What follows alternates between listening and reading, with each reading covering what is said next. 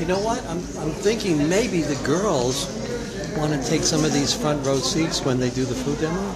Would you like that? To be right up in front? And you could learn and see some experts. And you can be an expert too, later on. First you have to get...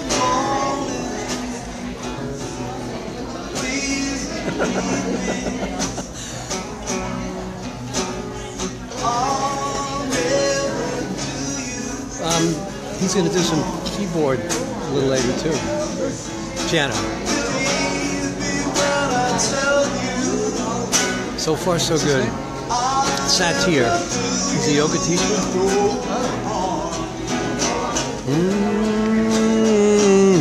Let's all sing together. Does he know how to sing? I'm smart. Let's get a couple of chairs. I'm first grade. No, I can go in. Give me 5. Okay. I'll take that.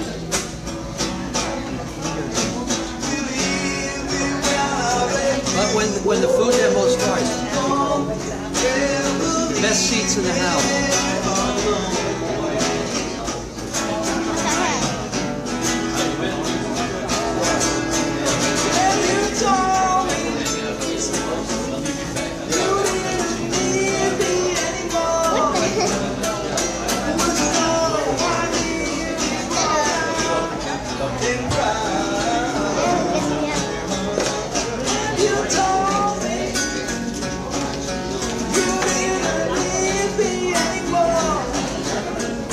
What you know?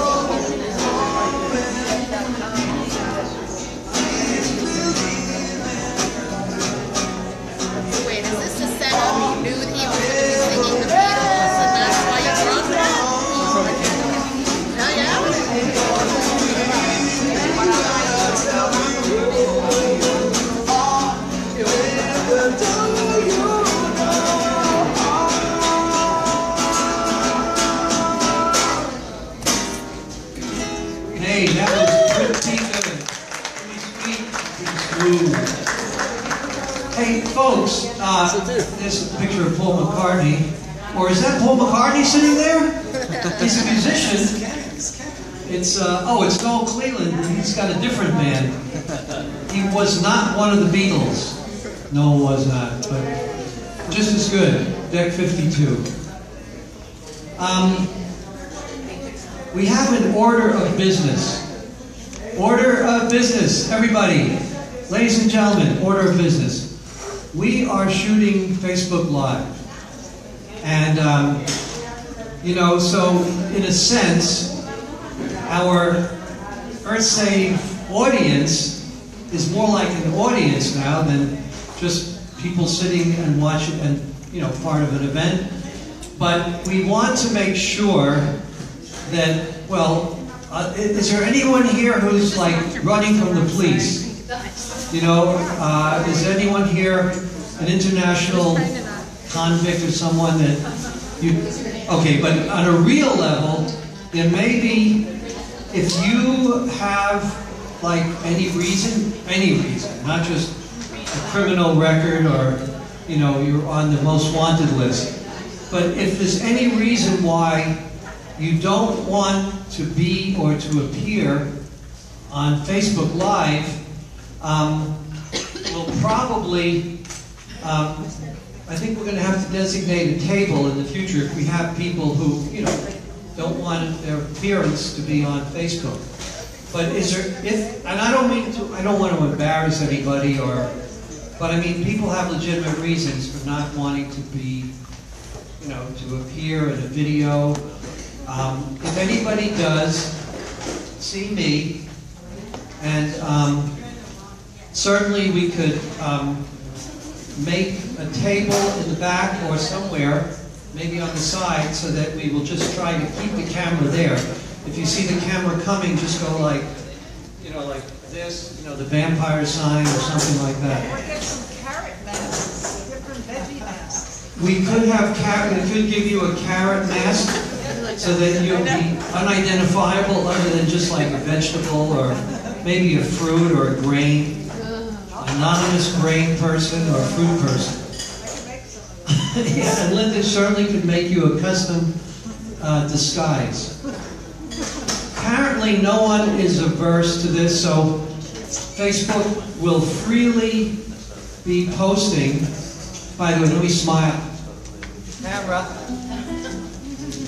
Okay, and you may see the camera just kind of drifting around, and don't be self-conscious.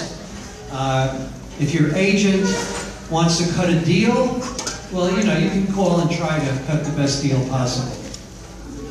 Otherwise, don't think about it. Okay, we're going to have some more music.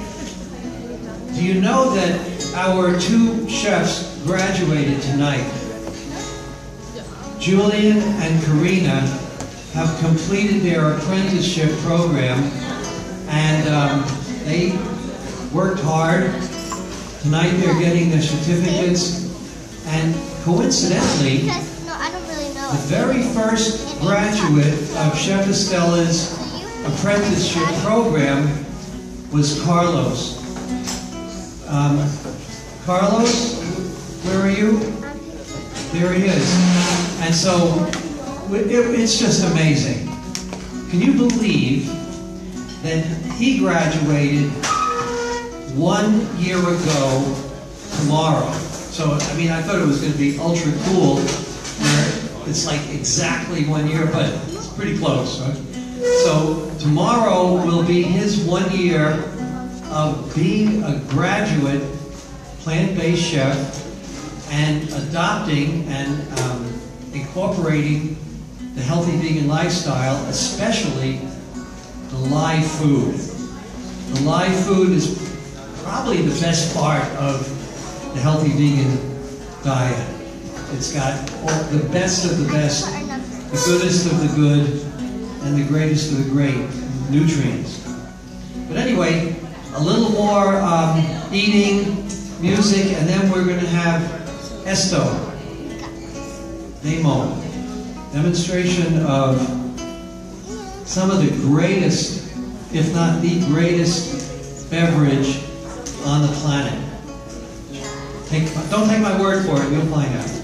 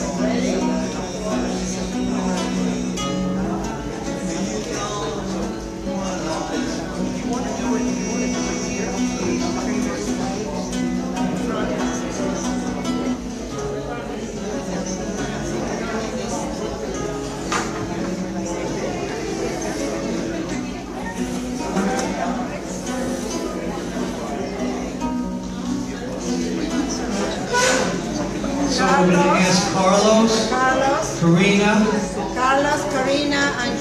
and Julian to come up.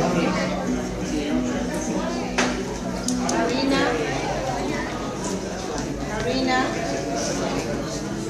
and Jen. Oh, no, excuse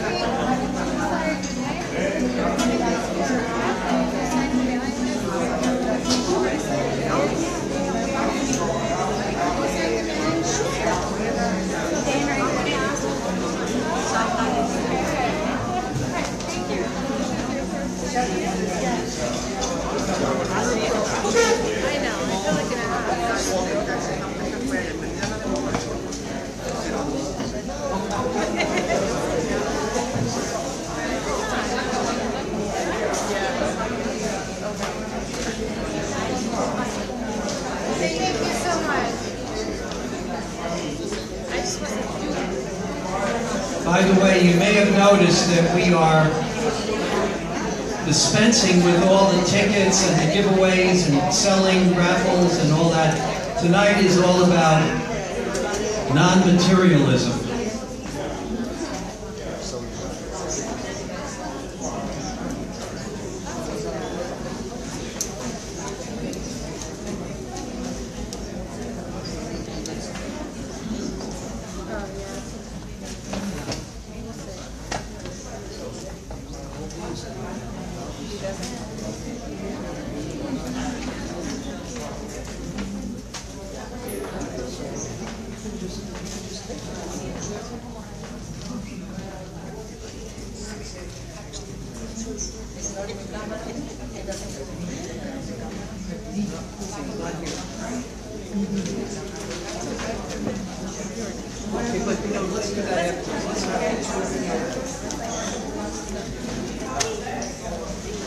Oh, please, sir.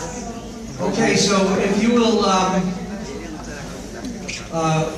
eyes forward, because right now Karina has a 40-day program that this is day 40 or 40 plus. She's already graduated, and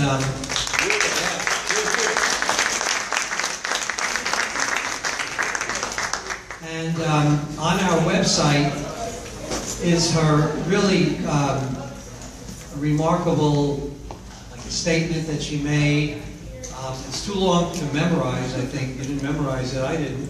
So it'll be on our website, it'll be available for your friends and everything else, but it's in black and white, or maybe in colored fonts, like green font or something. And so we are, Chef Estella is presenting the certificate to Karina, and we hope that this apron is going to be put to very good use. It says, "Saving the world one bite at a time." Our slogan really works on an apron, right? Congratulations, guys. Congratulations.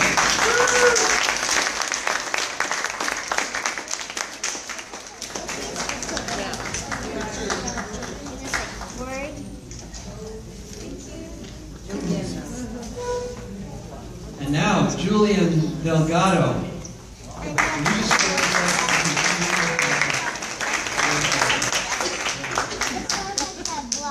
Really? Really, Julian has done a great job. He has made some absolutely delicious things for Father's Day, and we had festive menus. So, congratulations, Julian. Plant-based chef.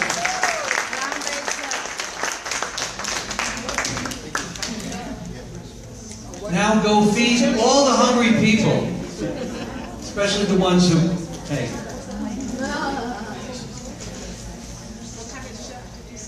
He's a plant-based chef. Plant-based, I like that. Certified by Chef Estella.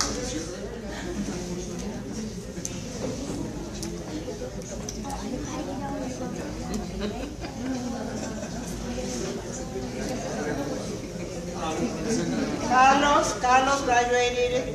Today is a year. Okay, this is Carlos. He was my first graduate.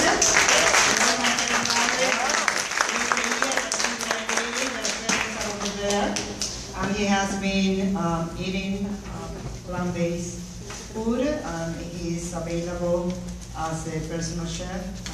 And it's delicious what he cooks and prepares. So congratulations for the young people.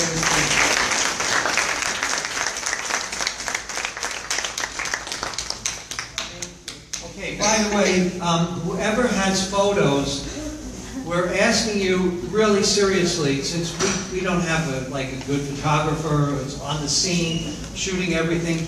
So if you have some photos, we ask you to share it with Earthsave. We have a link. You can just go to the link. It's on the Google Drive, and just paste it, drop and drag your photos or video clips. If you just ask for the link, I'll give it to you by text or email, or it's on our website, it's on everywhere. So please share the photos that you take tonight. We're getting set up for a demo, and on my left is Dr. Flora. Many of you know Dr. Flora already.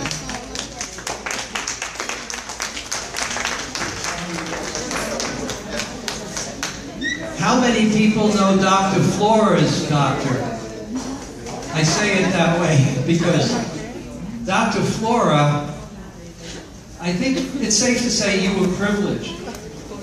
You always say you were privileged, and almost anybody would say that if they were working as Dr. Ann Wigmore's personal assistant right over here, day in, day out, learning everything that Dr. Ann Wigmore, okay, Dr. Ann Wigmore who technically invented wheatgrass? Dr. Ann Wigmore. Well, she didn't invent wheatgrass. It was the first grass that appeared on Earth and virtually created the entire mammal species, because we like grass and green things. But Dr. Wigmore perfected the incredible healing, curative properties and taught how to regain health and maintain health with wheatgrass and some of wheatgrass's best friends, like Rejuvelac and some other goodies. We're going to be ready in a few minutes, right? Estella, we're ready in a few minutes for this? We have a machine. And as soon as we're ready, I'm going to here. This demo is one of our live food demos every month. And we have wonderful guest chefs and nutritionists, people who have a restaurant or a business or, coaching.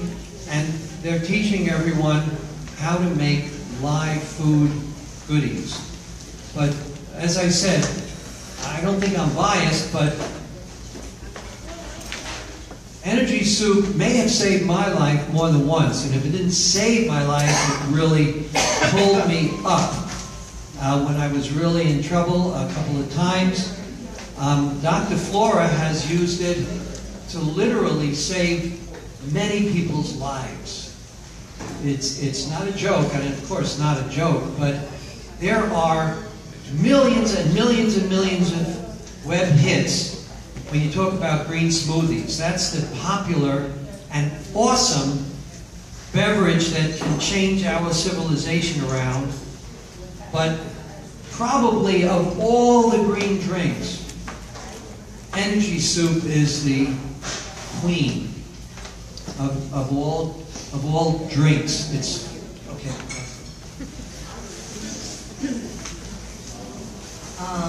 Hello. Can I have your undivided attention now, please? Can I have your undivided attention now, please? I have the honor to do a demo, live demo with Dr. Flora. Dr. Flora Mason Van Orden worked with Dr. Ann Wigmore for over 22 years in Boston and Puerto Rico, and is certified by Dr. T. Colin Campbell, author of the China study, from E. Cornell in plant-based nutrition. At the Shorthand University Medical Center, in the world-recognized in the nutrition medical practice. At FIU during the Holistic Holiday at Sea cruises, she's a world-recognized authority in self-regeneration through enzyme nutrition and autolyzation.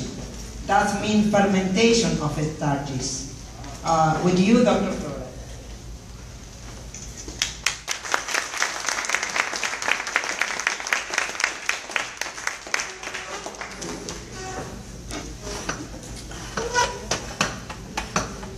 How many of you can hear me very well without this mic? The mic is not working. Yes. Okay.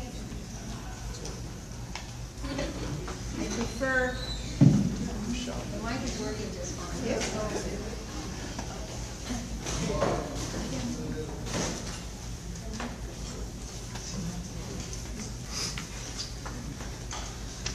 I am a science person. Dr. T. Colin Campbell, who wrote the China study,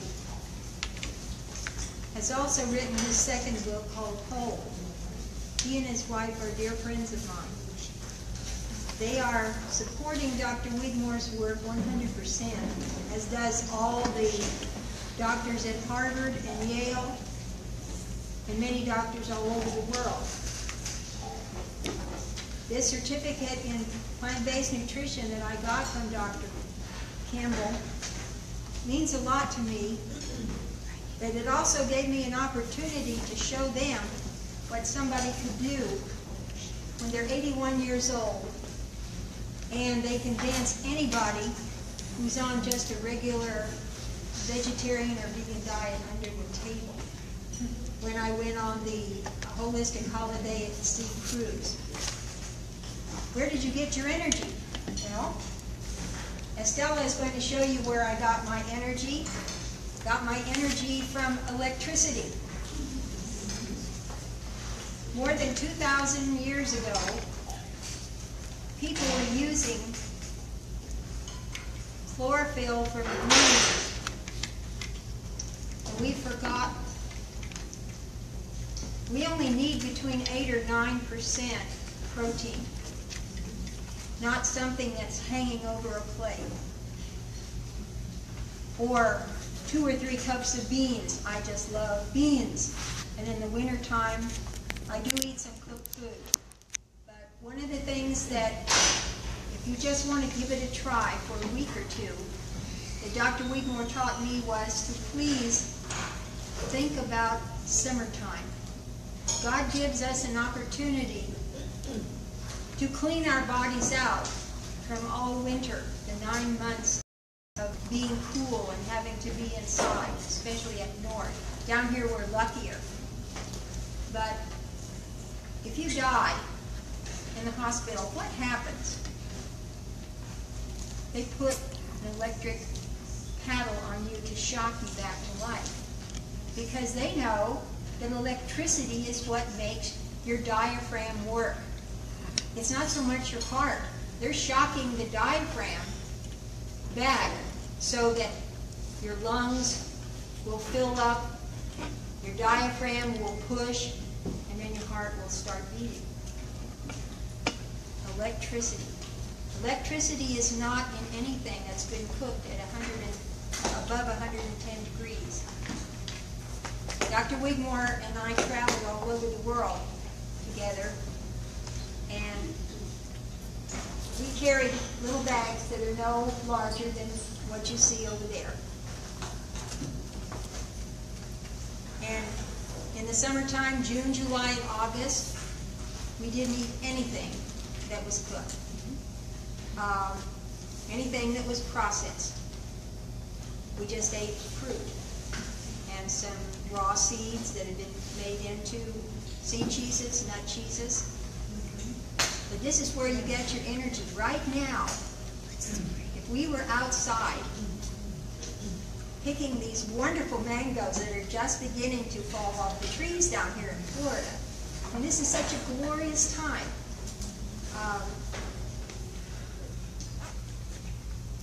I can't tell you how much I love living down here. I had a chance to choose any place in the world to retire, and here is where it is. Estella will show you what we're going to do.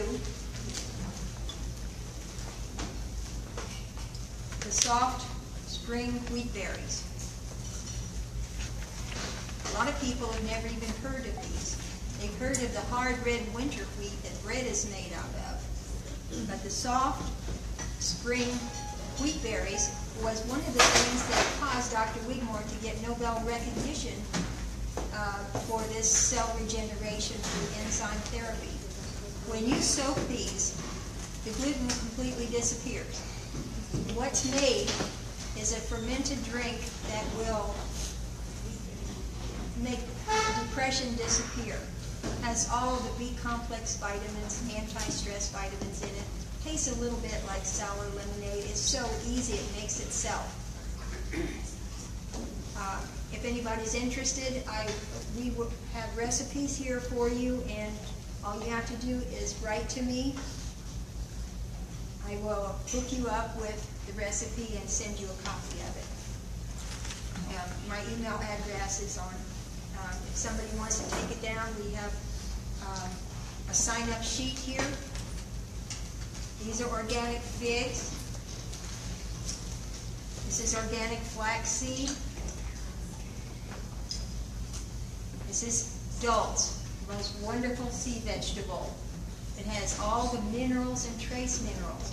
People do not get sick because of a lack of vitamins. They get sick because of a lack of minerals. 1 tablespoon of dulse a day is all you need.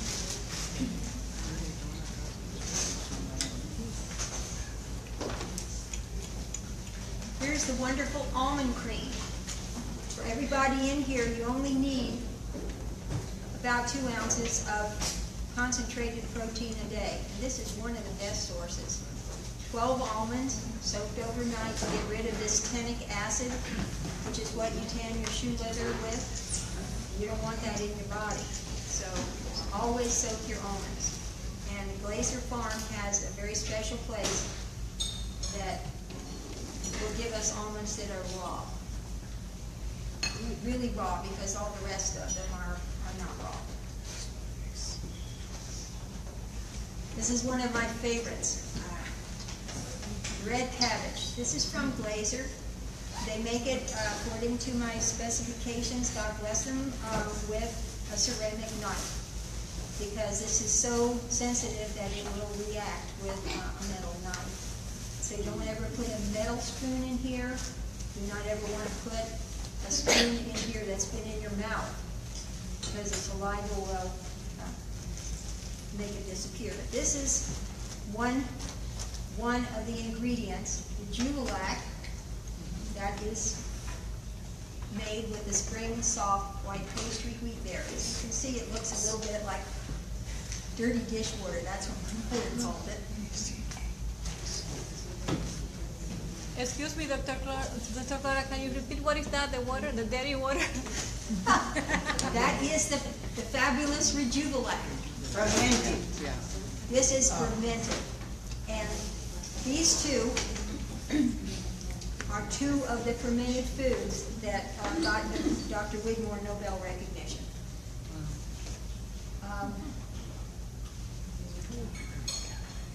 Wonderful watermelon.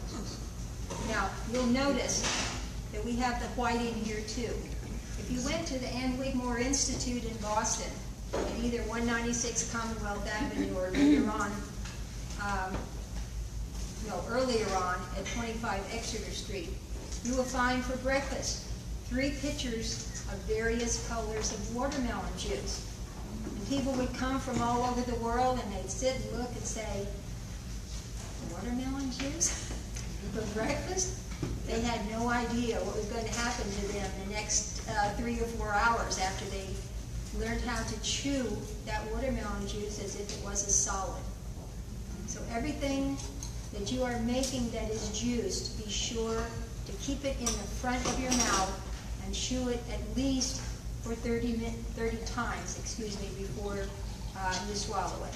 Because vitamins go in the roof of your mouth, the minerals go in under your tongue. And there are a lot of other things that happen in your mouth too. It's just very exciting how our brains can just be on fire from eating foods like that. We have broccoli sprouts. Broccoli is a big name, but the sprouts are the only ones that have been given a seal of approval by Harvard for being a cancer preventive. So make sure that you have some broccoli sprouts. And they're so easy to make yourself. The baby greens. The last 2 years of Dr. Wigmore's life, she used only weeds from her garden down in Puerto Rico. This is lamb's quarter. This is what you call male energy. If you want to give it speech, if you want to be really focused, if you're going to win a race or win a contest, make sure you have some lamb's quarter. It will grow probably as 8 feet tall if it's allowed to. This is purslane. It's very interesting that Monsanto is having fits over pigweed. This is another name for purslane right now. Gaia, or Mother Earth, is making this sprout all over the place to give us back in our soil the energy that it needs. Beautiful. These weeds will only grow when the soil is so depleted and so full of oil from the sprays, from the insecticide, pesticide, all this stuff.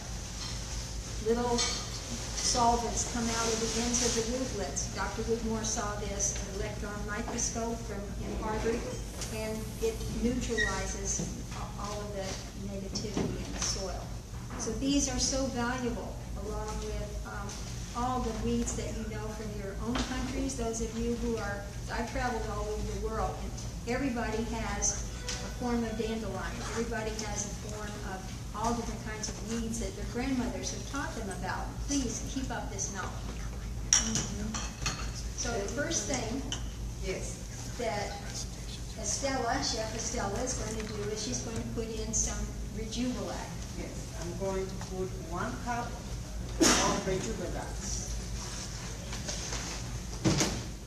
Now I'm going to add, if you follow the recipe, the 2 cups already measured of watermelon chunks with the dulls. Seaweed already sprouted, already rinsed. So you soak the seed, then dulce.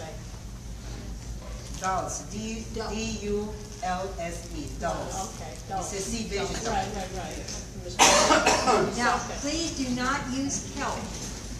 The other name for kelp is combo or laver, and we have found out since 1944, when the Americans found that the Japanese prisoners in Guam were using a certain seaweed to make their rice scrumptious.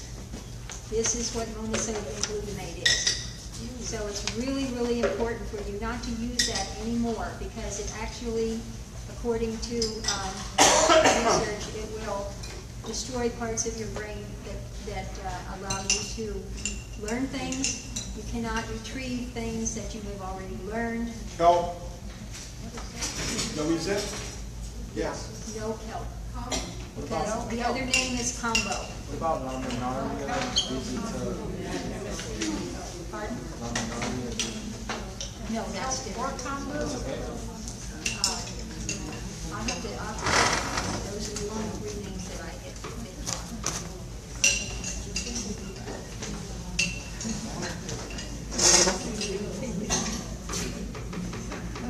For the Rejuvenac, if you follow the recipe, the watermelon and the dulse. And I'm going to blend it a little bit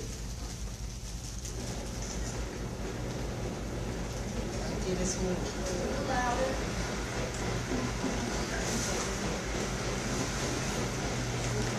This is so fast and so simple.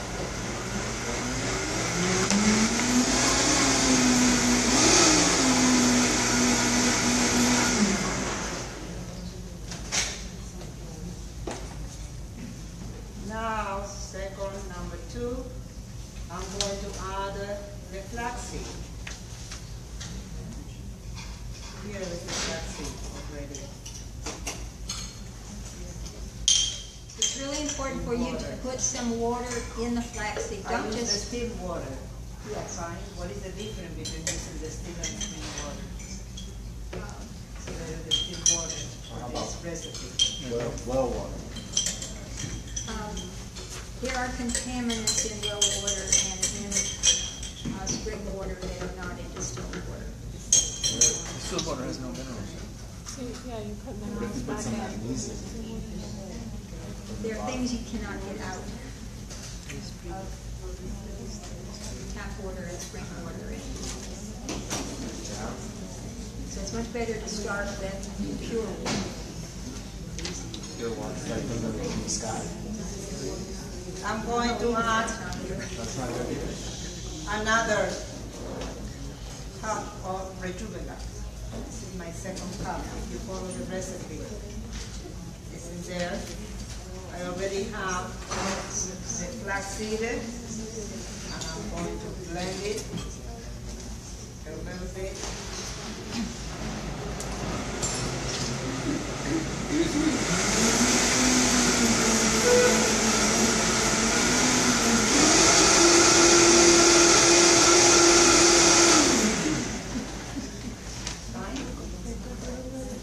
Flaxseed is like corn. The way it goes in, it comes out. So you really need to grind it up. Very famous doctor, lady doctor, did a lot Now of I work have on cup flaxseed. number 3. How about cheese? She is fine too.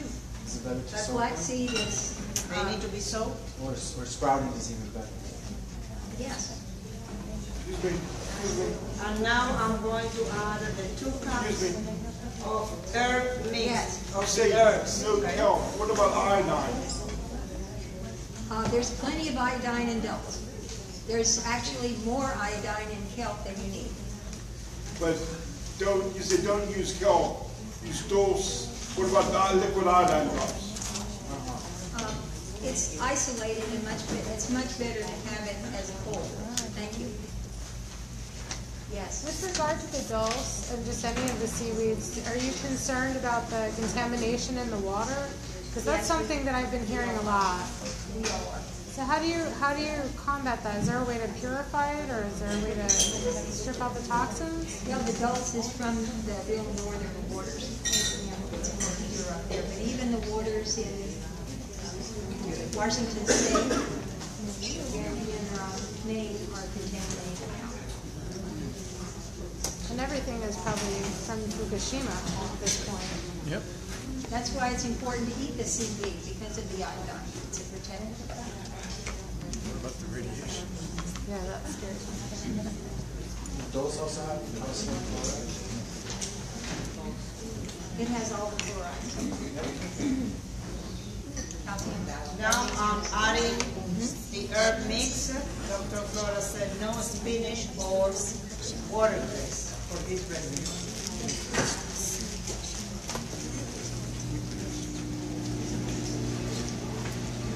Somebody's going to ask, why no spinach? Yeah.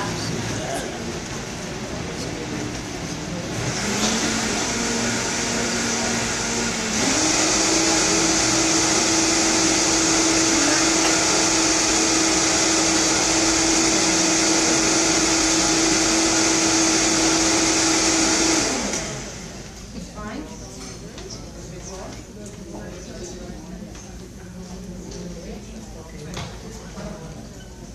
One of the reasons that spinach was chosen to be such a popular green was because of the content of iron.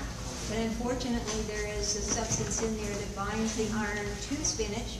You cannot get any of the iron that's in spinach, and it causes anemia, and it precipitates gallstones in people.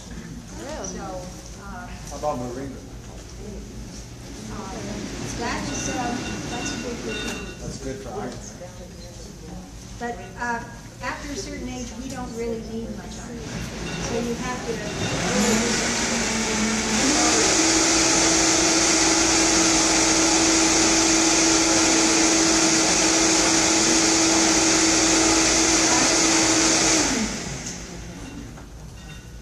Fine, okay. Now come the figures. That one.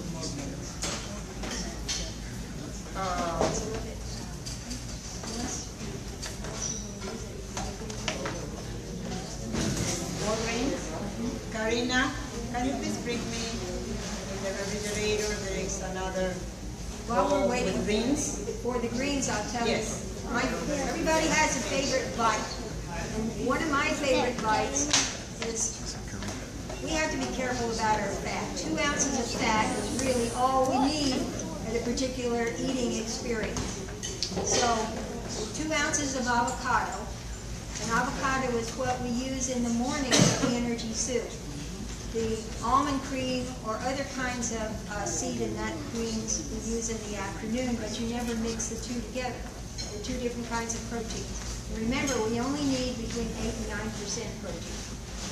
So take a little bit of avocado and then put this sauerkraut on top of it, and then put a little bit of dulse on top of that. Once you taste it, it's a wonderful positive habit. Just a little snack. From Tracy's. Red cabbage from Now, Tracy's. these are Pea greens, sunflower baby greens. These are pea green sprouts and sunflower sprouts mixed with the baby. They're so simple to grow in just 7 days. This is the sunflower. Everybody's pushing sprouts nowadays, but it's really important for you to know that on the 7th day of the sprouting experience, the little things change their electrical force from a positive ionization to negative ionization. And we have negative ions in our environment when we take a shower or we're out at the beach. And this is what makes us just be charged with energy. And we feel wonderful. So you don't want to hang out in an environment like one young lady did up in Boston, who was wondering why she felt so sad all the time, and it was because the baby sprouts under 7 days old were sucking the energy away from her. So raise your little sprouts until they're 7 days old, cut them off, and we'll show you how to do that in some further time if you want.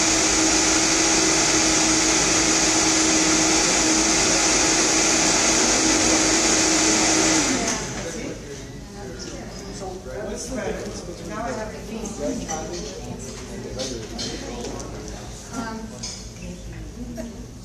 The color and the fact that it's good for your heart.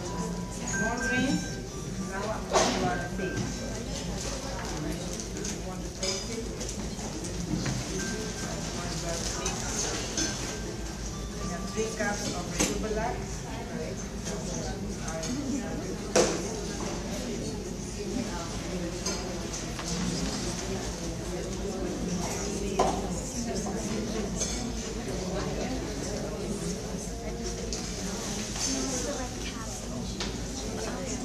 There is one recipe in here that you will take each of them.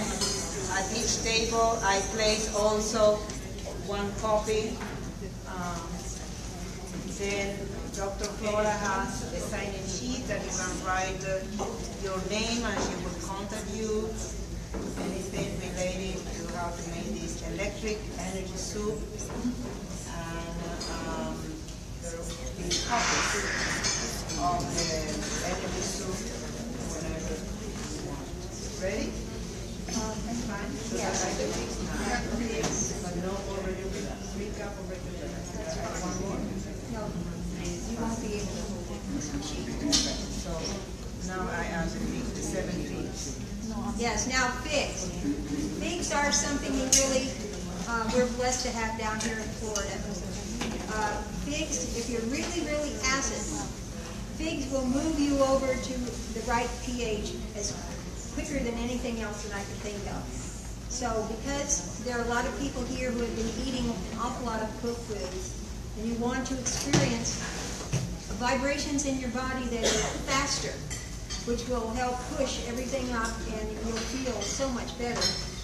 You add figs. And there's 7 figs for each person the first day. And then 6 the next day. 5 on down. And then you don't need any more.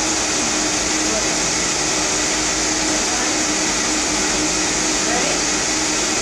So would you say they're good for cancer? It's very interesting. The only thing that really grows cancer cells is dairy. And Dr. Kimball has proven that, with studies and 23-year research. If it's a live food, sweet, it's okay. Have you heard of this berry from Australia called the bushmeat berry?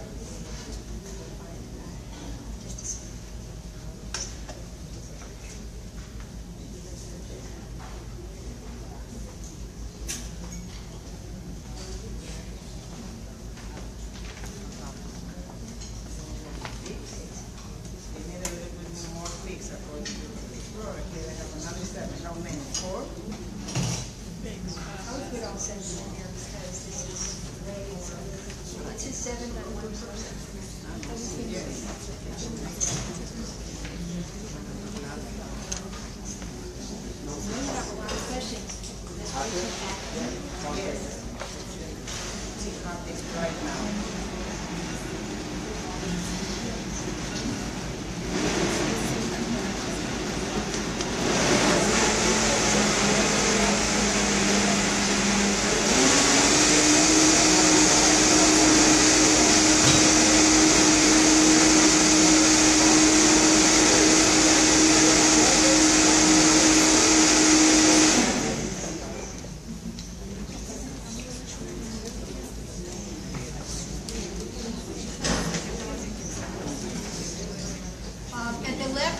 table is a picture of myself and Dr. Neil Bernard, who's the president of the Physicians Committee for Responsible Medicine. That's 5,000 medical doctors and 100,000 lay people who are all vegan.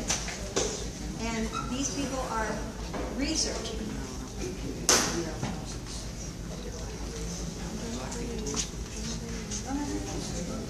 Great. We have here soup.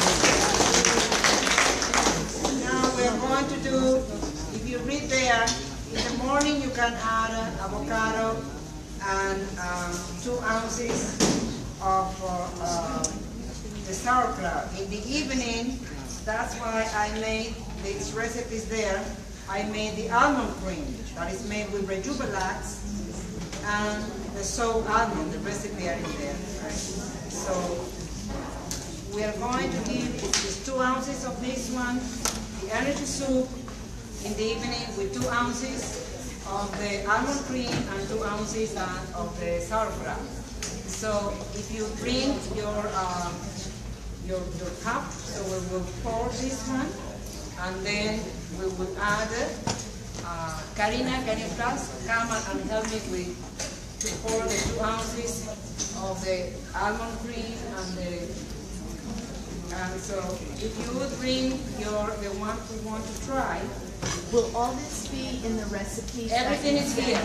Everything is here, okay? The recipe. Okay? There are copies in there, you can sign it in there, okay? And yes, you can take it here, Karina.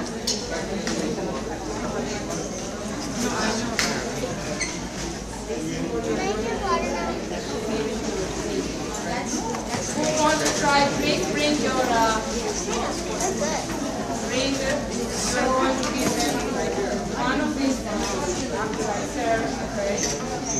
And like this, okay? And 2 of these, right? Can you please come and bring your, so we can give you to taste it? Bring your cup, so we can give you to taste. It is rather sweet, so add a little bit of the soup. Right?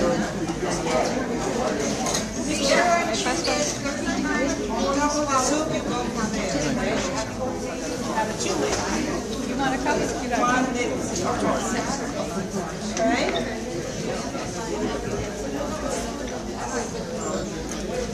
This one. Next one.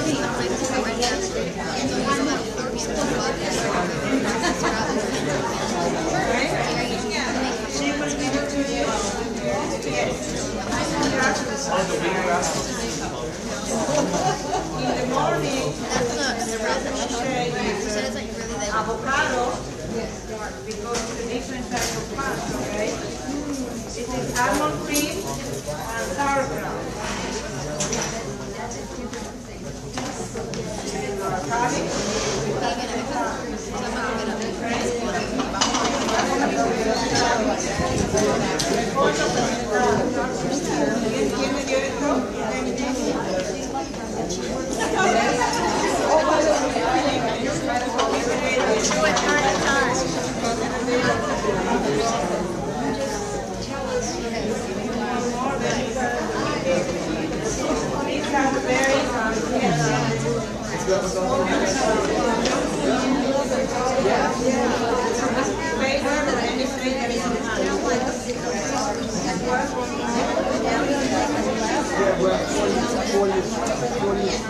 She's going to give you a chocolate.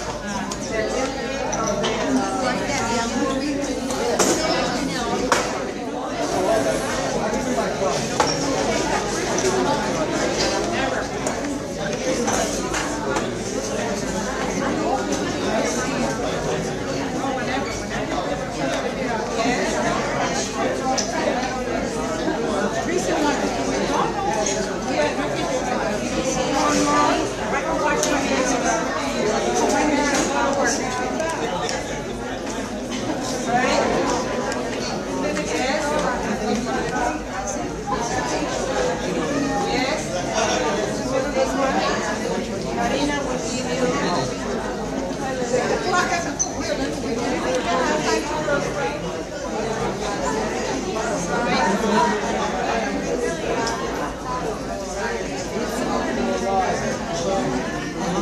Did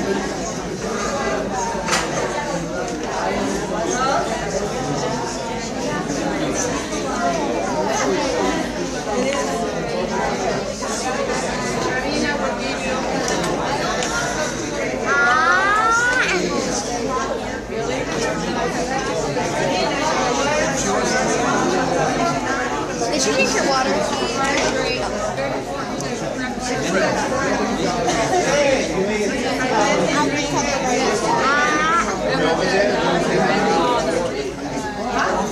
Only if we need more because I'm already standing up.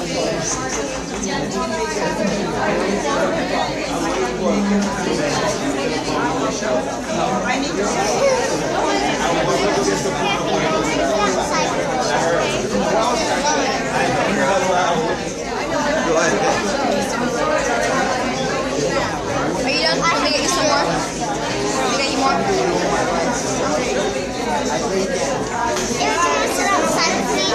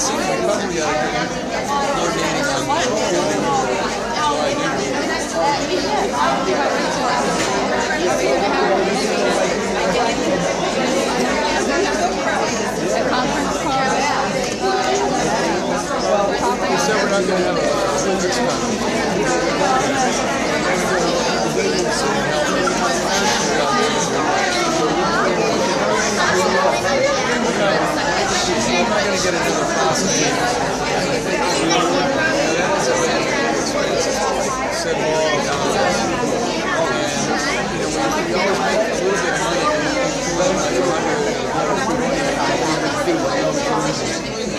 It always ends up being a great. I don't really need it.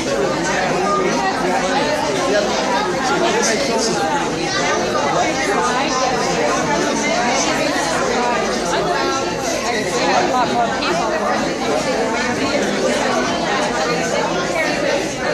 It makes it much more hungry to get the free giveaways.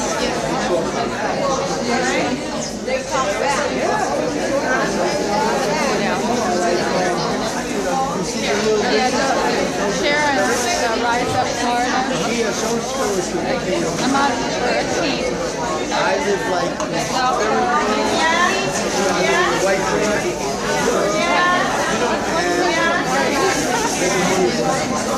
Emily, I sell my jewelry. Where the team I'd like to get a couple of people.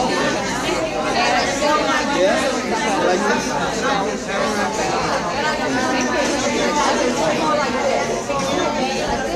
Nothing about slime. I'm not sure what that's all about. I gotta go. I mean, it's a long-term thing. It's not like an everyday thing. But anyway, Smile, you're on candid camera. You see our mouths moving.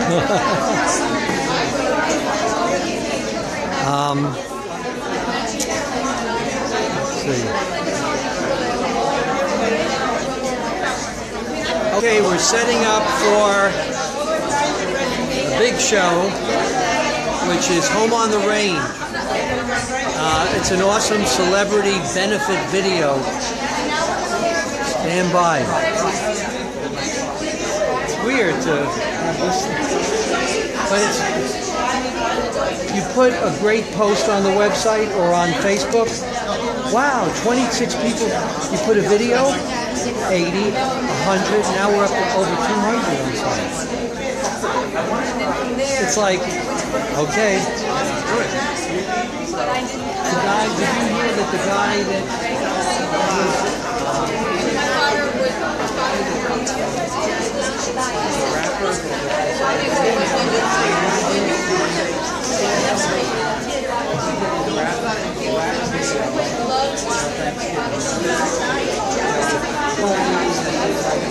I want to come to the house and we're having sweet potatoes. Turkey? No. We're having sweet potatoes. You know how many people saw it? Wait. You know how many people saw it? I heard about 250,000 people. I said, wow, you got 250,000 people. I said, about 23 million views on it. I said, I don't believe it. Tell me again. I said, 23 million. This guy is right.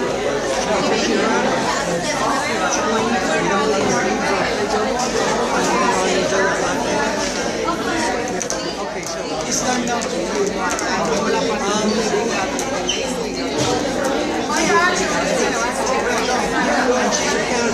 Yeah, no. You know what? Let me announce you, yes, because now's a good time.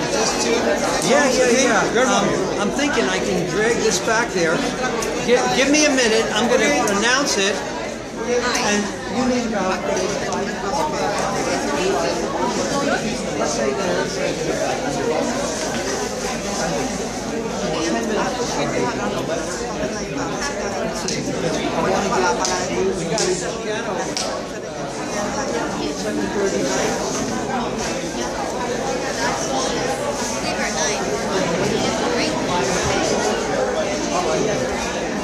Okay.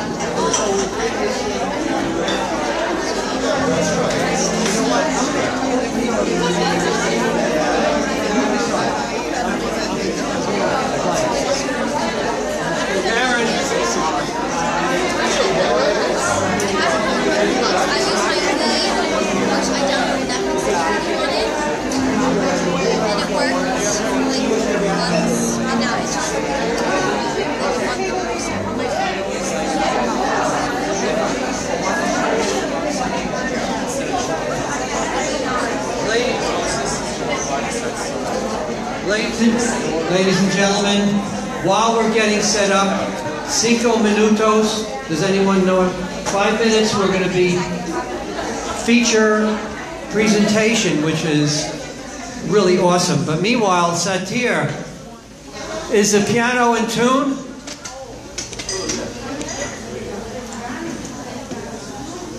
We've got a special treat tonight because Satir is not just a guitarist. So I have one.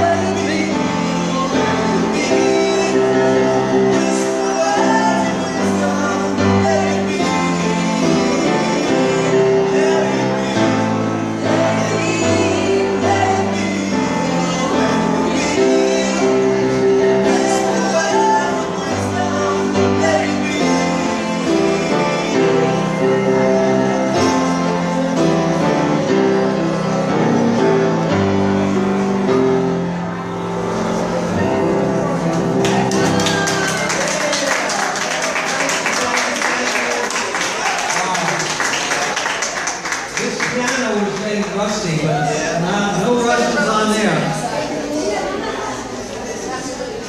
Can you ask who made the energy balls so I can ask Okay, them let's to put show their this. name? We have a request. Somebody made energy balls. Your after, let's see,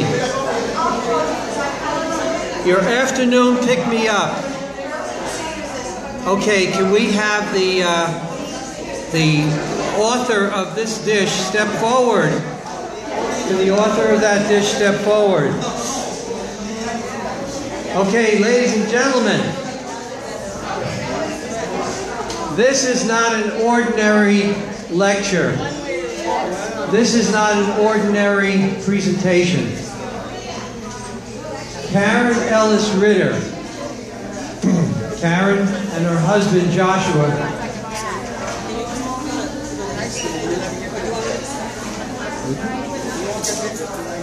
Excuse me, can everyone please have a seat and listen? Excuse me. Silence please so that you can hear the presentation. Thank you. Thank you, thank you.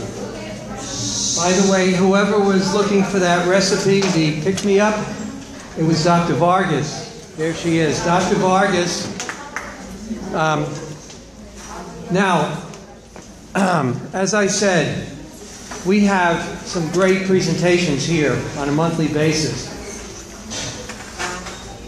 What Karen and Joshua have done through their organization, Compassionate Farm Animal Initiative and Education Initiative, is exceptional in and of itself, but they came up with a project which is to benefit farmed animals that escape, are rescued,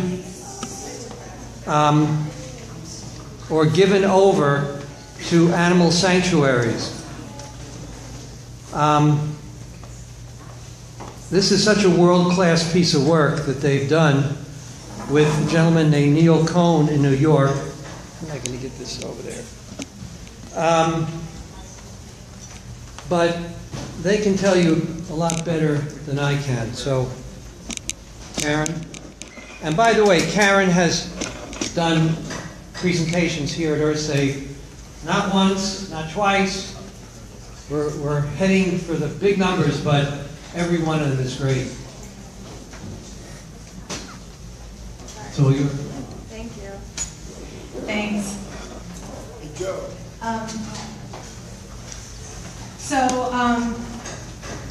He's getting this set up, and we're going to be showing a documentary that our team put together.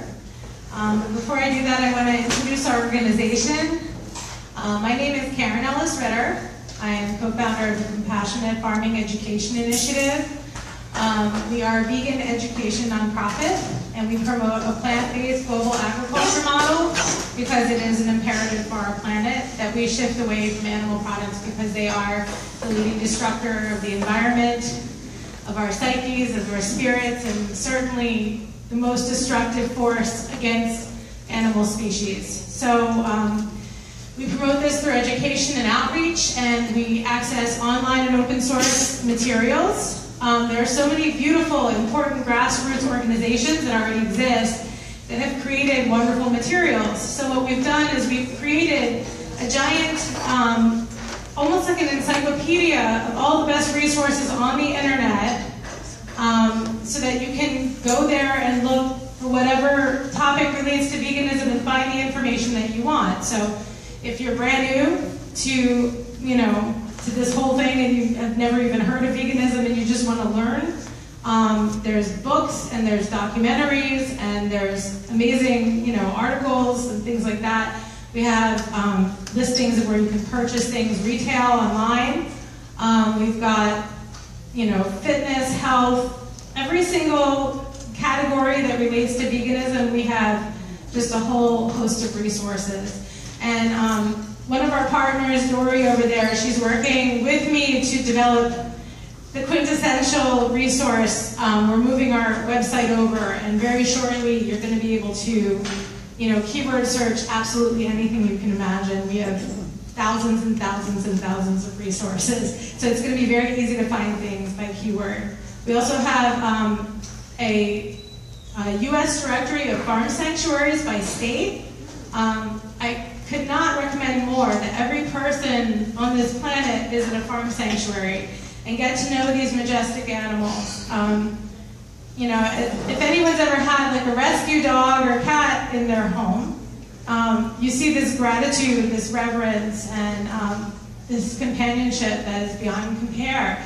And when you go to a sanctuary, where a lot of these animals came from abuse situations, you'll experience, you know, much of the same thing, only with animals that, you know, you've never had exposure to. So Josh will talk more about the project itself. I just wanted to give a little bit of a background about what we do. We're developing several different workshops right now. For those of you who are seasoned advocates, we're going to be running out a beta of a workshop called Advanced Targeted Advocacy Techniques. And it's basically about reconnecting to your original purpose, how you became a vegan, and what inspired you, and kind of clearing out, excuse me, clearing out things that hold you back psychologically, you know, just kind of being present with people and being a more effective advocate. We're also going to be doing a vegan startup 101, like helping people to bulk prep, how to shop vegan on a budget, how to go vegan instantly, like ways to just, you know, instantaneously take what you're cooking right now and then, you know, just take out the animal products and put in, you know, the plant-based alternatives until you start to gradually learn what's really out there, and there are thousands and thousands of options. So, yeah, we're trying to just basically cover all the bases, and anything that has not already been created, we are going to find, you know, a way to fill in the gaps. But there's so much great stuff out there, and you can just go to one place. You can go to compassionatefarming.org. There's a lot more information over here. And you can go to our resources section and find everything you could ever want to know about veganism. We're also being sponsored by Vegan Robs. They make absolutely amazing snacks. They're gluten-free, they're vegan, and they're really clean ingredients. So we're giving out samples along with some of our, you know, our materials so that you can see what we're about. And all we ask is if you could just sign our mailing list. We maybe send out 3 or 4 emails a year. We're pretty much just letting you know what projects we're working on, what festivals we're going to be at, or what, you know, events are coming up. So please do so, and feel free to take and enjoy. And we also have CDs for sale, which Josh will talk about, and t-shirts, buttons, stickers, and everything goes to the nonprofit and to farm sanctuaries. Thank you. Here's my husband, Josh. Hello, hello. So yeah, as Karen said, as Jeff mentioned, I'm just going to tell you a little bit about this project that our partner Neil Cohn started up in New York a couple of years ago. He had the idea of, you know, what's a great way to reach the masses with the message of vegan lifestyle, animal rights, vegetarianism, all these things. It's such an important thing. So what's a great way to reach people who would be totally uninitiated otherwise? And he's a musician, and he had the idea, well, maybe to do an album of a compilation of vegan, vegetarian musicians. And he had this idea, and he said, well, what we could do is we could put this together, sell it as a CD or download card, and proceeds could be donated to farm sanctuaries. As Karen mentioned, farm sanctuaries are wonderful places for these typically farmed animals to be able to live their lives out in a free and natural way. And that's something that often they get rescued from factory farms. Sometimes they're left for dead. Sometimes farmers, you know, if they're sick, they won't get the veterinary care they need because it's just not worth the money. And what the great thing is, these chickens, pigs, goats, cows, they live out their lives in a very natural way. And the best part is that people get an opportunity to visit the farm sanctuaries. They start seeing these animals in a completely different light. Suddenly, they're not just a slab of meat on the plate. Suddenly, it's not just a glass of milk. Suddenly, these are real animals with joy and with anxiety and with love, and not so different than canines and felines. So he had this idea, and he reached out to a lot of independent artists, but he also reached out to some more familiar artists. And everybody agreed to donate a track onto this album, most of which are exclusive tracks you can't hear anywhere else but on this album. And some of the names you might recognize: Yoko Ono is on the album, Moby, Chrissy Hynde and the Pretenders, Joan Jett, and Howard Jones, Nellie McKay, a lot of fabulous people. So the album's here, it's 17 artists, 22 different tracks. And we have it over here on our table here. I encourage you to take a look. I'm going to show you a short documentary right now. What it's really about is the making of this album, and, you know, how it was put together, why it was put together, and talks a little bit about CFEI and the basic concept of philosophy behind the organization. So we're going to put that on right now, and then afterwards, if you have any questions or you want to learn more, please visit us at the table. You can talk to me or Karen or Dory, and take a look at the literature, the things we have, and sign the email list. And thank you, EarthSafe, very much for having us here tonight. And one more quick thing, I just want to say that the proceeds for the album sales go to Catskill Animal Sanctuary, which is actually featured on this documentary, Woodstock Animal Sanctuary, Kindred Spirits here in Ocala, Florida, and also Happy Trails in Ohio. So all of those sanctuaries benefit from these sales.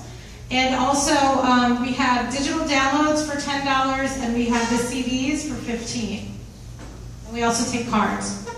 Do we have any sanctuaries here in the South Florida area? Any of the farm sanctuaries you mentioned? Unfortunately, there aren't many of the sanctuaries here. There is one in Miami. I think it's called Earth Sanctuary. It's not a vegan sanctuary because they sell eggs. So, but it does have a lot of animals there, and they do get to live their lives out. So it's not a vegan sanctuary, but it's a sanctuary. So if you want that experience, I still highly recommend going. Are you talking about Earth and Us Farm? Earth and Us Farm, yes. Oh, okay. Where is it? Little Haiti. Huh? 7340 Northeast 2nd Avenue. Love and vegetable. Something like that. Yeah, love vegetables. Love and vegetable. Yeah, I mean, they're a wonderful place. I'm not, that wasn't putting them down.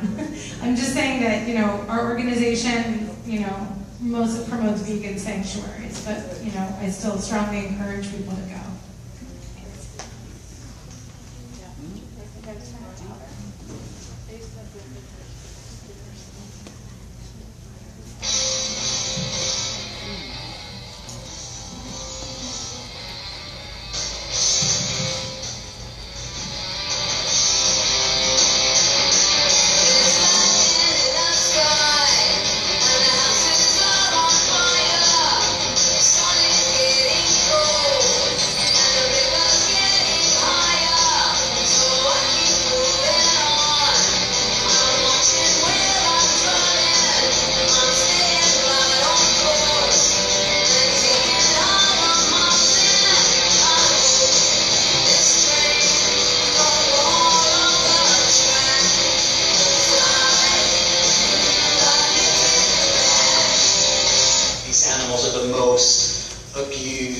mistreated animals on Earth.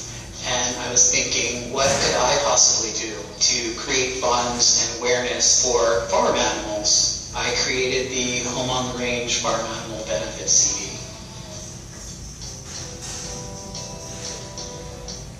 My name is Joshua Ritter. I'm the co-founder of the Compassionate Farming Education Initiative.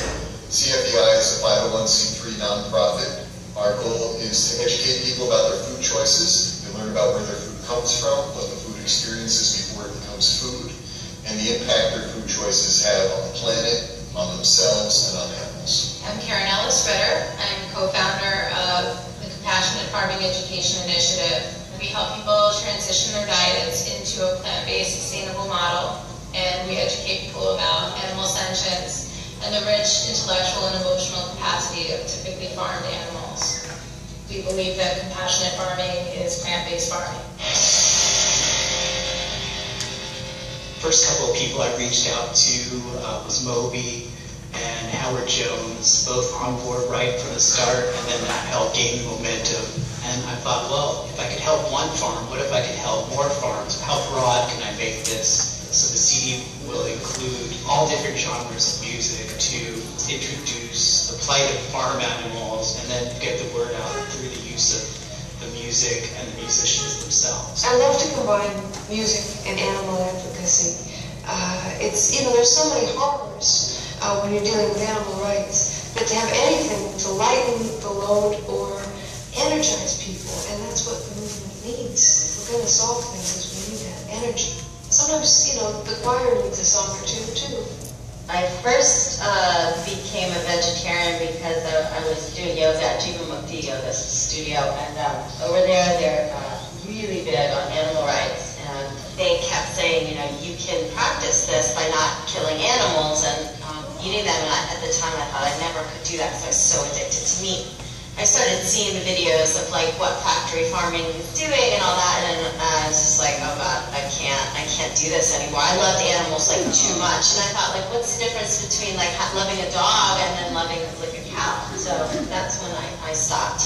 I saw a film, and it was about how they process baby chickens in a factory, and I'll never forget seeing that. I had no idea that animals were treated that way. They were just baby chicks. It really made me think, if that's what they do to those animals, what do they do to other animals? And what's the difference between chickens and goats and pigs and cows and animals that people have in their homes that they take care of? Cats, dogs, parrots, all the animals are the same. One of the guys that I was in a band with was vegetarian, so I kind of went to him and asked, tell me about being a vegetarian. I'm really, interested. How do I get started? I remember there was one time we were sitting around the kitchen table, I was getting ready for dinner, and asked my mother what fish fingers were made of. I think a lot of kids, they have that moment, and it gets railroaded, that you're supposed to grow up with Care Bears and My Little Pony, and then, you're supposed to accept the horrors that happen to animals, and people are completely confused by these two things. Even when you're an adult, it's completely confused that some animals are companions and some you eat. A lot of people in this country, they have dogs, they have cats, they have pets, and their pet is like a member of their family. I mean, they love them, they sleep with them, they cuddle with them, and they can't imagine their lives without them. And it's ironic because those same people very readily, eat meat from a cow, chicken, a pig, and there's a disconnect there. And I believe one of the reasons for this is because people just haven't had the opportunity to have personal experience with these animals. And if they did, they would realize that these animals are just as capable of forming those same bonds as they form with their canine counterparts and their feline counterparts. When people have access to that, when they visit a farm sanctuary and they see these beautiful, complex creatures and they start bonding with them and making connections with them and start to look at the relationship they have with their pets and compare it to the relationship they could have with these other animals as well. I love birds, and so I definitely love chickens and turkeys. I just think birds are so smart and they're so loving and they really know what's going on, way more than anybody gives them credit for. It's unbelievable. Home on the Range is our flagship project. The money we're going to be making from this project is going to be going towards farm sanctuaries. And the reason this is important is because farm sanctuaries are a haven for animals who've been neglected, abused, or left to die. And this can happen in animal agriculture environment. It can be neglect from personal owners. Sometimes they're just sort of left to starve, or sometimes they just don't have the medical attention they need. These places pull animals that have been downed or fall sick, and they get to live their lives out in freedom and peace. And the best part of it is people, get to go and meet animals that they've never had contact with. People get to deeply connect with pigs and chickens and cows and really understand that they're just like us. It's pretty beautiful. And this is why farm sanctuaries exist. This is why they're so important. And they really stand for everything that we stand for. Cattail Animal Sanctuary is a 100-acre sanctuary for abused, abandoned, discarded farm animals. We take 12 species from rabbits to horses. We have a 3-part mission. The first is to do life and death rescue of these 12 species, bring them back to physical and psychological health. The second is to use innovative educational programming to raise public awareness of agribusiness and what it's doing to all living things, including the planet. And the third is to be a resource to the community, so that we provide a lot of programming to schools, particularly in underserved communities. Good educational experiences should change us for the better. And nobody was doing the educational piece in the way I felt it needed to be done. So from that to really consciously identifying my passions and trying to synthesize them into something, Catskill Animal Sanctuary was born.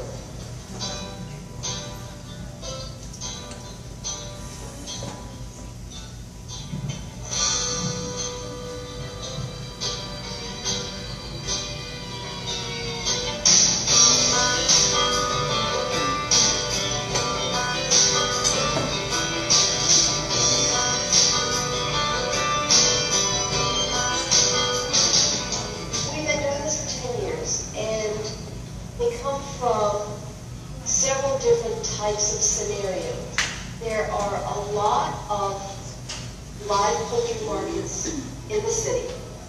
There are small private slaughter plants in the city. There are communities in the city who eat goat and sheep. And so a fair number of our food animals come from the city, and they come from mailboxes. They've been tied to trees in Central Park. People have found, we've had taken chickens from dumpsters, to one little chicken hiding up under a Honda in Brooklyn.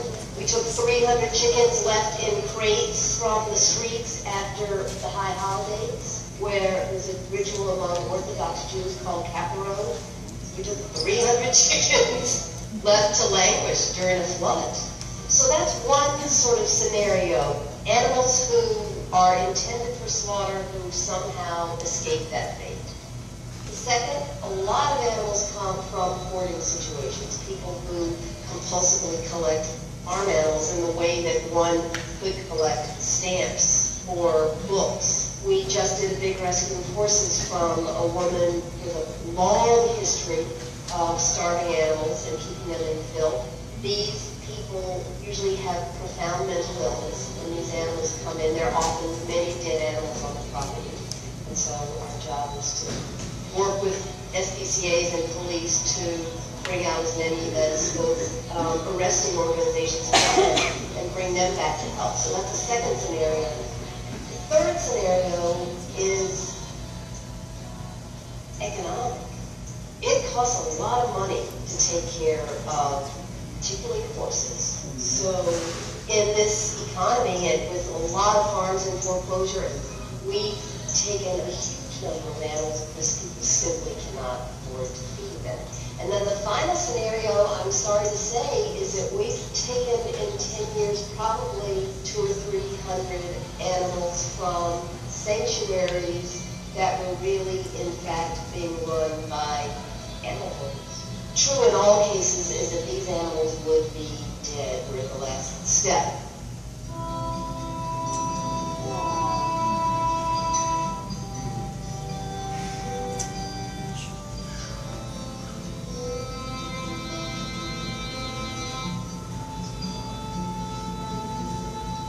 I tried to know when to leave.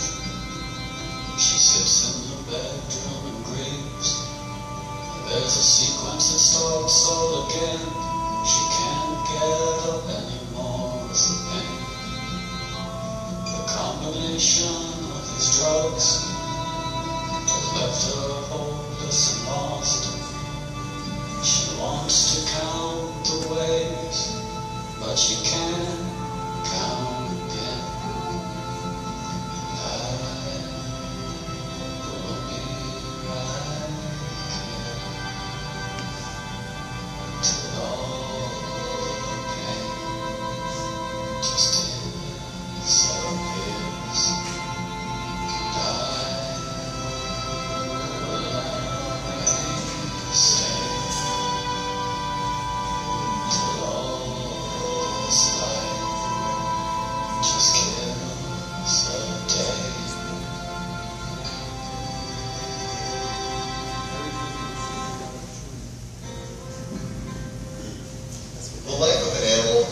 factory farm is a deplorable and horrible life.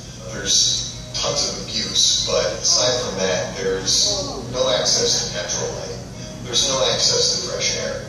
Overcrowded situations cause, at the very least, horrible stress, fear, anxiety, all the same things that humans suffer. These animals are experiencing this on a day-to-day basis, and ending with horrible death. Over time, I became much more informed about the dairy industry, factory farming, and the horrific conditions and practices that most people just accept as a necessary reality.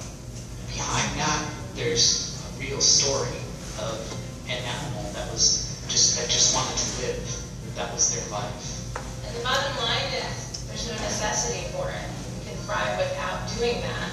And if people actually took the time to get to know a pig or a chicken or a cow, they would see an intelligent, sentient being that wants to live. There's not a single animal that will get down on its knees and willfully give its life to you. Their lives are forcibly taken away. Also, I think for a lot of people, there's a detached deniability that those conditions even exist at all. So I gradually became vegan. The biggest tragedy of all of this is that it's not necessary. We'd like to think that it's necessary, and that's why it continues, but it's not necessary. When people transition into a plant-based diet, we can start changing those conditions because there will be no need for them anymore. I hope people feel about this place that the love here is disarming.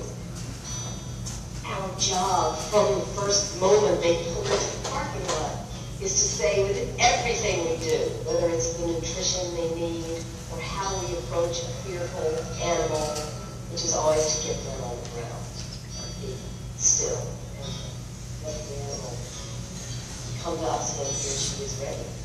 Often they're not, often they're not. But to say with all that we do, you're a valued part of this place. You essentially get to do what you want here. There was a great big road that I grew up on, and a piece of woman alone. You should have known this woman gone.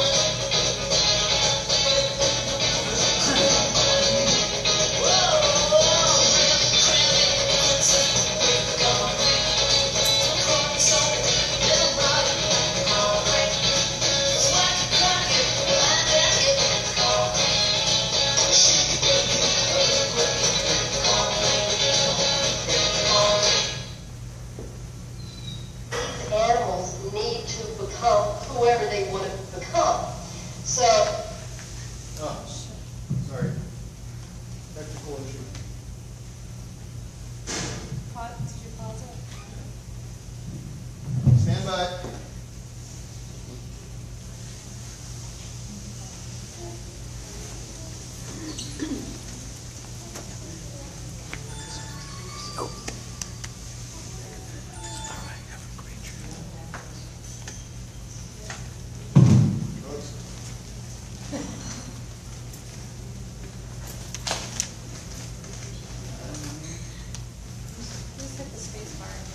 but it feels right to make sure that everything we do serves that healing process and serves to help them to become happy, confident ambassadors. The greatest joy of this job, 10 years into this work, is still participating in that process through which you say to an animal, you're okay now, you're safe, you're okay.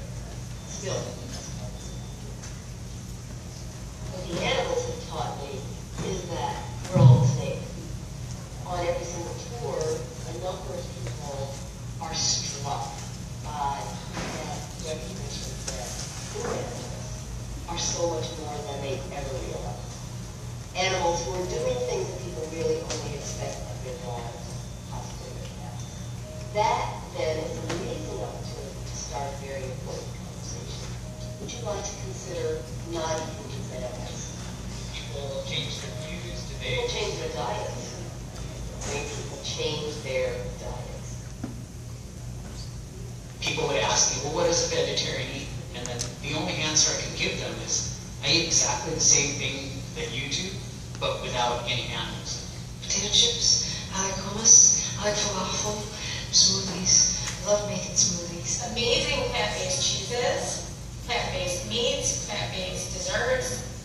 And those great salad places where you can go in and you can mix and match your own salad, and there's a base price, and it's affordable, and you can have as much as you like, and I love those places. On the internet, there's just a million different recipes and so many yummy options. So if you want to have some long-term success, you need to do things gently and without a lot of judgment either. And I say take it slow, be compassionate with yourself. I really love all the new junk foods they're making in the health food store. It's my favorite reason to go to the health food store, all the junk food. So many choices, and most stores, grocery stores, online stores sell these items, and it's easy to get now. I actually find that now, as a vegan, I'm eating way more gourmet, interesting, unusual foods than I ever did before that. So there are just a million reasons to do it. The sort of options we have available are incredible. There's vegan versions of chicken, fish, beef, cheese. You don't have to give up any of your comfort foods. You just get a plant-based version. The only thing you're really giving up is the food. I try not to stress the health benefits so much with moving to a vegetarian or vegan diet, because when people adopt that diet for reasons of faddishness or trendiness or narcissism, they're much less likely to stick to it than if they do it for reasons of empathy and compassion. So whether it's through giving money or buying a CD or volunteering your time or fostering an animal, there's so many ways that people can be a part of this important work. This is Nellie Mackay. Please support CFEI's Home on the Range. Hi, this is Princess Superstar. And that's Siren. Thank you for supporting CFEI's Home on the Range. Please support CFEI's Home on the Range.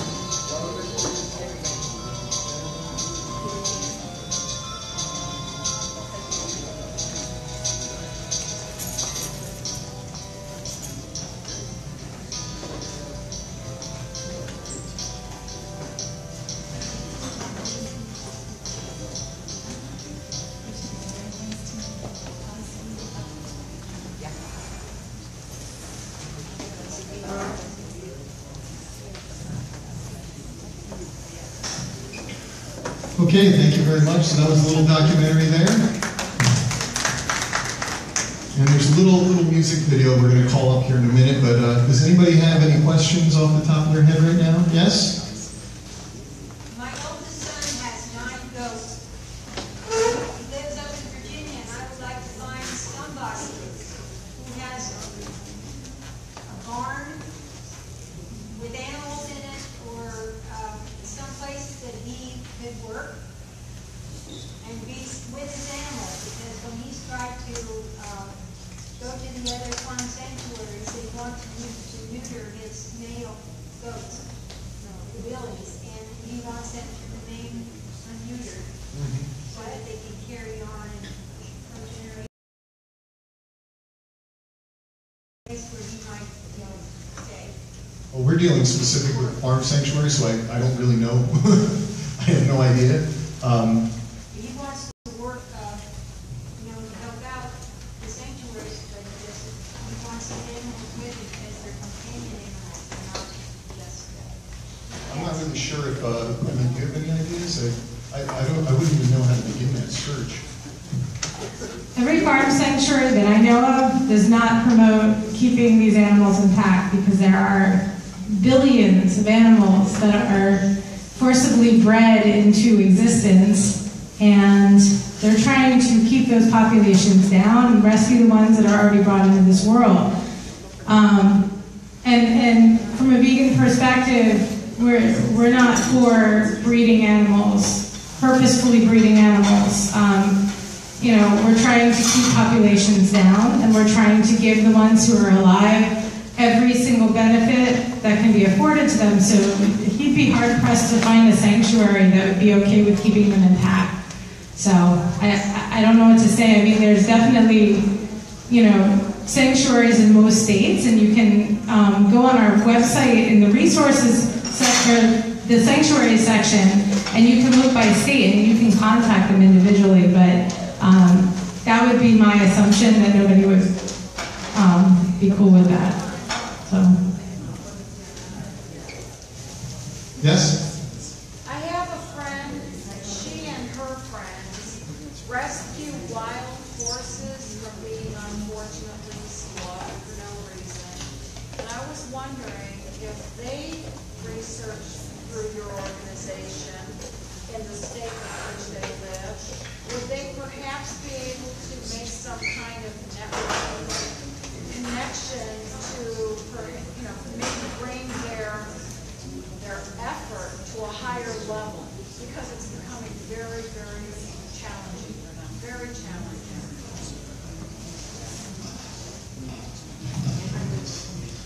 So, I mean, if they want to be listed as a resource, we can always add them, and that could garner exposure. I mean, unfortunately, what's going on with the horses is the animal agriculture industry is driving wild indigenous animals out of their lands that they were born in to make more room for grazing cattle. So this is a problem that won't stop until they stop, you know, animal production. So it's really rough, because I know I've actually spoken to people on the Bureau of Land Management, because it's a contentious issue. And I said, you know, like, well, what can be done? Obviously, what we'd ideally like to happen is for people to stop the demand for meat, and then, you know, these animals could inhabit their indigenous land.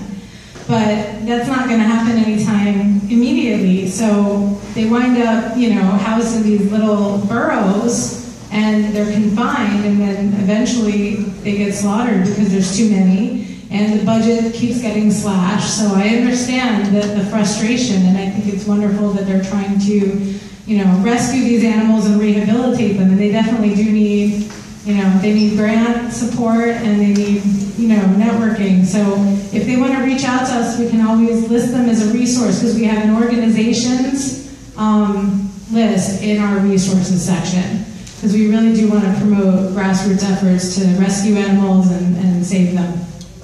So yeah, you can just, you know, take a card and, you know, give them my info. Thanks. Anybody else? Okay. Well, thank you guys. Thank you so much. And feel free to take snacks up on that tall table.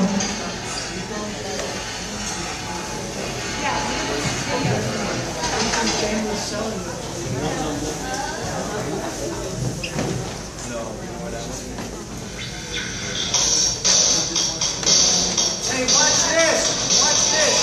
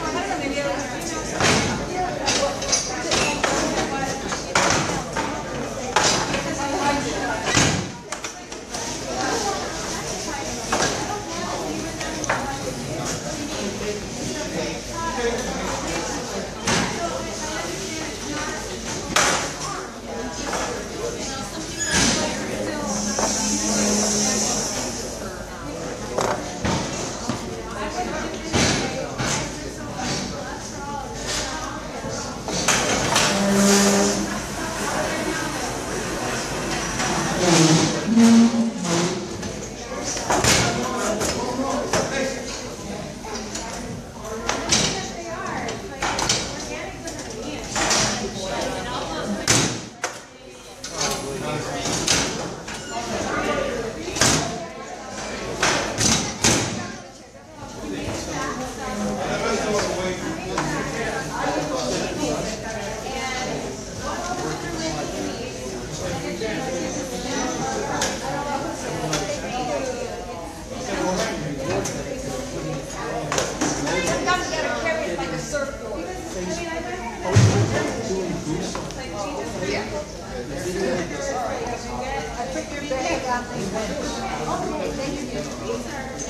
learn what's involved